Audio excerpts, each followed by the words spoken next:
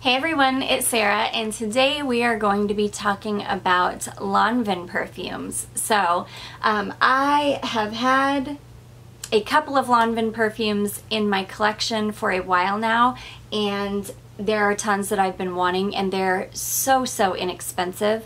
On fragrancenet.com you can find every single one of these fragrances for $20 or less.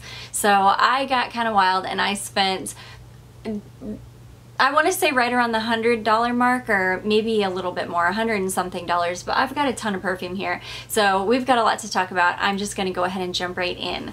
So the first one that we are going to talk about is called Eclat de Nuit. So I should preface this video by saying if there is any house, like designer house, that I feel like makes really good, very crowd-pleasing, safe, easy to reach for fragrances that would be perfect for the workplace or an office, I really feel like Lanvin is that house. They just make the best, easy to reach for fragrances, in my opinion. So there's nothing groundbreaking about them. There's nothing special. You're not going to smell niche in any way. But as far as being fragrances that you know you can just grab and spray on and you're going to smell pretty and pleasing to others, these fragrances have got your back for that. They're so good for that. And the bottles are really beautiful. So the first one we're going to talk about is called Eclat de Nuit. So this is a flanker to Arpege, and this is the original one. This is Eclat de Arpege, which is a flanker of the original Arpege. So this is a flanker to a flanker, and again, Eclat de Nuit. These have the most beautiful bottles. I just saw Rose and Jones talking about the original Eclat de Arpege, and she was talking about how beautiful the bottles are, and they really are so beautiful. They've got these beautiful jewels on top and these really pretty kind of rings around them, and then the bottles themselves are just really pretty. They're glass. This one is ombre, so it's like, actually it's not even ombre, it's like it changes colors when you turn it, so it'll go from a dark pink to like a kind of very soft yellow. Really pretty. Okay, so this one is this one I really enjoy, but it's not my favorite. So this is Blackcurrant, Red Apple, Belle de Nuit, which the only other fragrance I've seen Belle de Nuit listed as a note in is Ghost Deep Night. So I think I really like that note. Other white floral notes, praline, woody aromas, and vanilla. So I thought that this one was, that I was gonna really love this one. And I do. It smells really nice out of the bottle. But this has something in the base that smells very,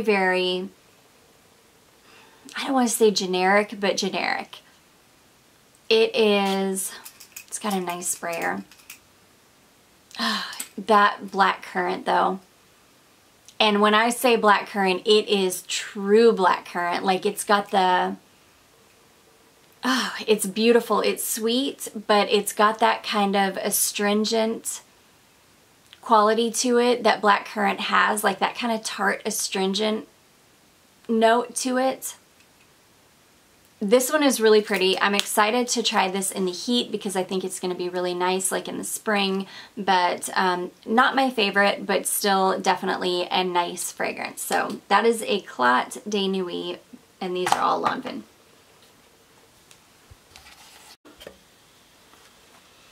Okay, so the next one we're going to talk about is the original flanker, and this is Eclat de Arpege. So this is beautiful. This one on my skin, when it dries down, smells very similar to Dolce & Gabbana Light Blue.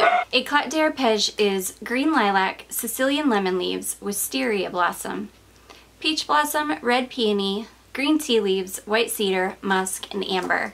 And I have noticed that a lot of times when perfumes have lemon or notes like that in them, that they often get compared to Dolce & Gabbana Light Blue. This one,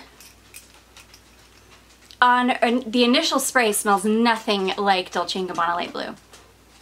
But when it starts to dry down, then that's when the similarities come out, and it does smell quite similar to my nose. But this has a beautiful, fresh, purple floral quality to it that kind of keeps it from smelling too much like it. It's really, really beautiful though. I'm really, really happy to have this in my collection, and I think it's just going to be stunning in spring in particular. I think is going to be great for this fragrance. Okay, moving right along. The next one that we have is another flanker of a flanker. This is Eclat de Fleurs. So this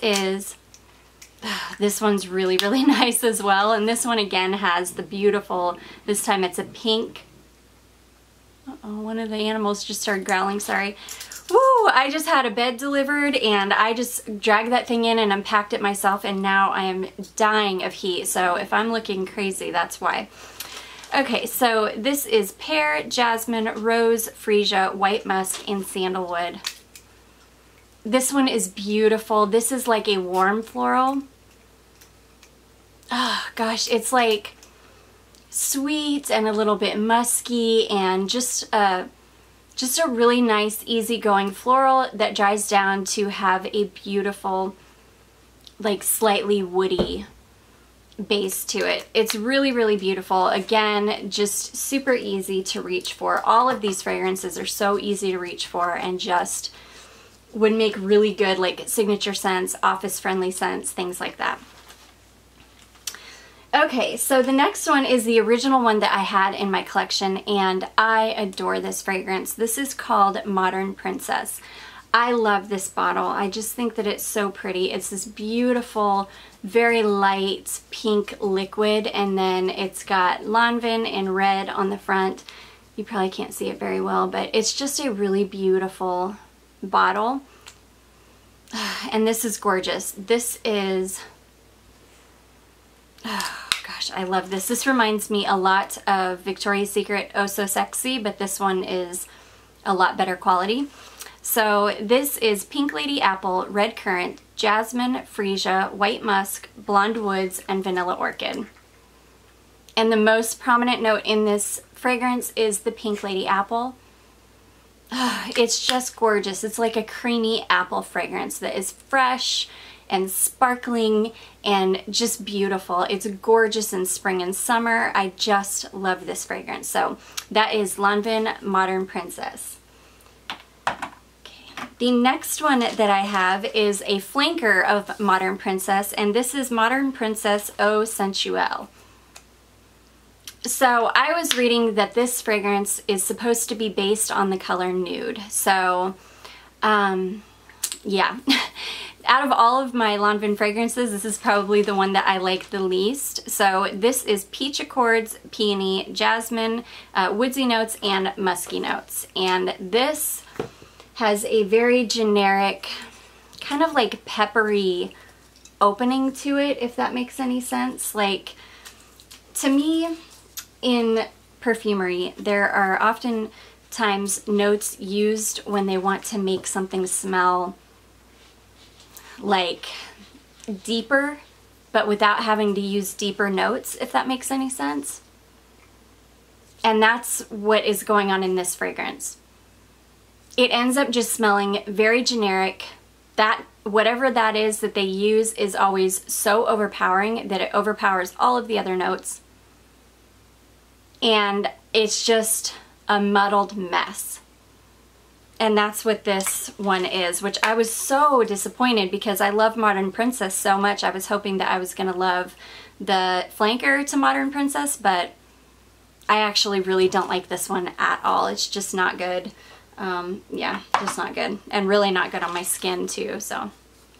Okay, let's go to another one that is lovely. This is Jeanne or Jeanne Lanvin, and this is gorgeous.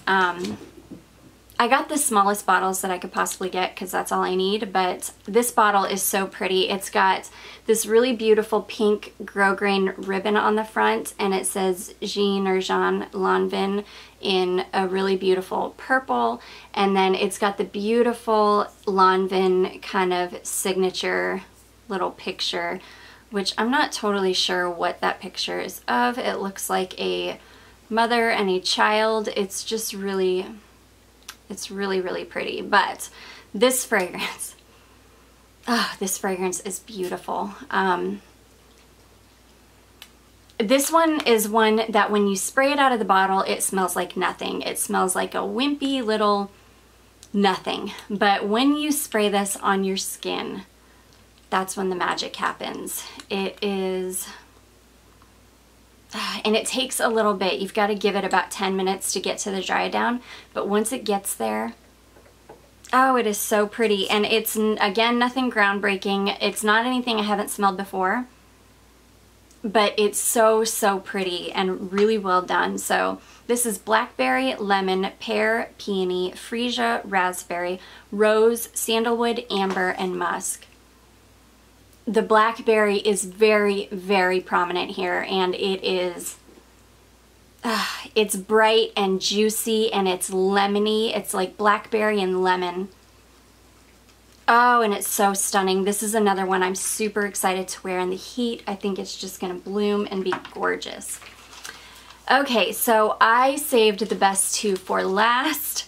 The first of the last two, and I'm sorry, I also scraped up my hand really bad when I was opening that bed. I didn't even feel it, so yeah, I'm like bloody, and I apologize for that, but I gotta get these filmed before my daughter gets home from school and we start getting interrupted. So, okay, the next one that we're gonna talk about is called Marry Me, and this is a stunning little bottle. This is, I can't tell if, yeah, excuse me, the liquid is this beautiful lavender purple. It's got this beautiful lid and this really pretty, like, plum or, yeah, plum colored ribbon bow on the top, and then it just says Marry Me on the front. And this is probably supposed to be like a wedding day fragrance, which I could totally see that being. I am gonna do a wedding day fragrance video soon. I've been trying to get around to it. That one's coming. I've got a winter spring transitional fragrance video coming. I've got a lot of videos coming. I just have to, they changed my schedule at work again, so I am trying to find the time because I am having to work 5 days a week, Monday through Friday again. And then my husband and daughter are home on weekends, so that's really hard because it's definitely not quiet in the house when they're home.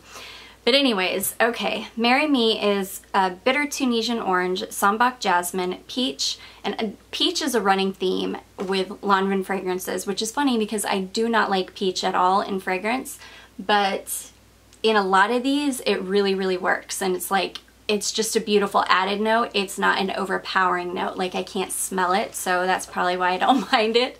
But jasmine tea, magnolia blossom, rose petals, white flowers, fruit zests, amber, and musk. And this is stunning. And I will tell you what this smells like. This smells very, very similar to my Orlov fragrance that I just purchased. Very, very similar.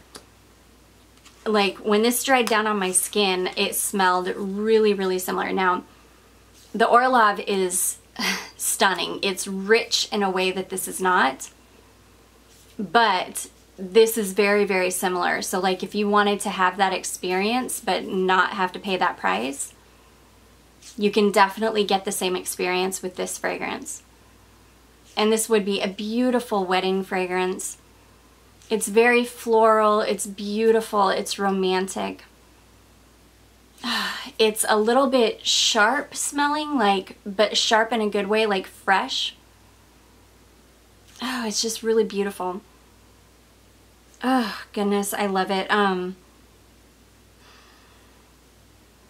Yeah, it's definitely the bitter orange that gives it that kind of sharp freshness. And the jasmine.